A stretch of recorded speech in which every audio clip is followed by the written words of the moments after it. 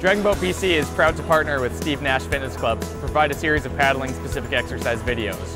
Shareya, a Steve Nash Fitness Club personal trainer, along with Jeanette and Johnny, two paddlers from our premier team at Dragon Zone, to demonstrate exercises that you can incorporate into your paddling fitness regimen. In this second video in the series, we'll focus on core strength for paddling.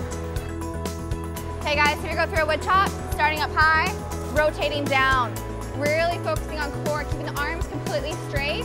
Focus on that rotation, it's going to integrate really well into paddling. Keeping the core fired up, knees are a little bit soft, a little bit bent, being nice and soft in those knees is going to be key. And it's going to help you rotate, really focusing on keeping those shoulders down and back, still keeping the chest up, but you are bent over just slightly. All right guys, this is a dead bug.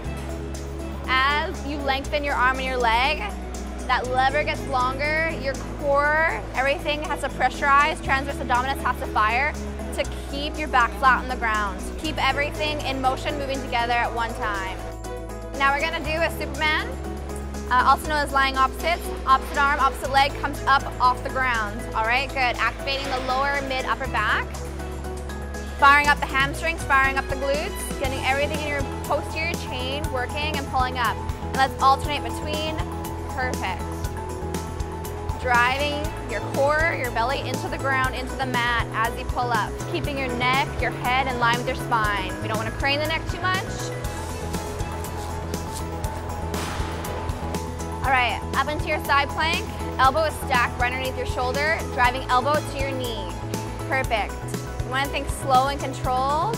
Slow is going to be fast in this. If you can do it slow, you're going to be able to get explosive power later. Really working on the obliques here, and this is going to translate really, really well into the water when you're paddling.